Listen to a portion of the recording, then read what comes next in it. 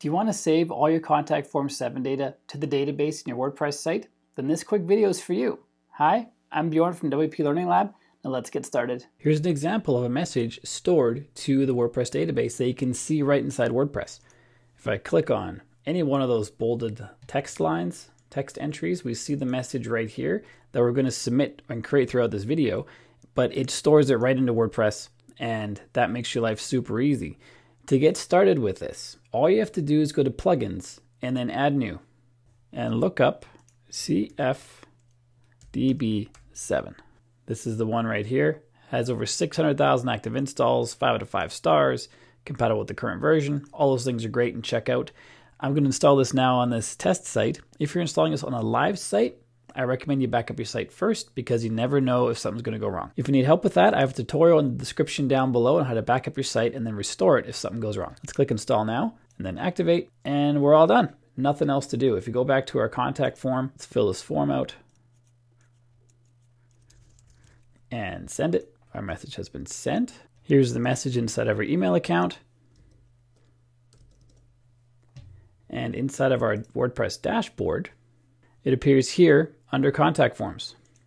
Here it shows a list of all the current contact forms on our site. I know they have funny names. This is just for videos I'm making, but yours would probably be called contact form or marketing contact or assistant contact or what have you. Depends on how many forms you have on your site. You can have just one. That works perfectly too.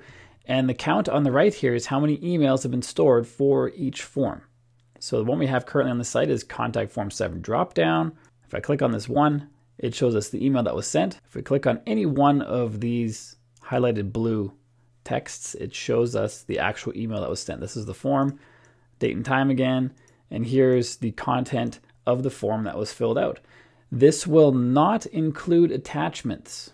So if you have an attachment field on your form, it will not be added to this message.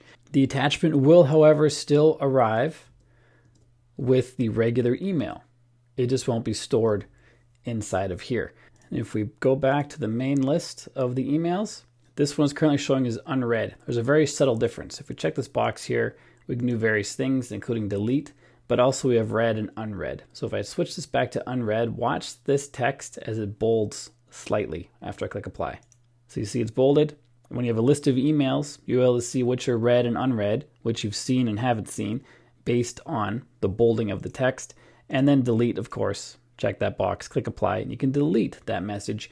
And when you have many messages, you can also export them to CSV and use that data in a spreadsheet if you want to do it that way. To make this work, all you have to do is click on Export CSV, download it to your computer. I already have one downloaded.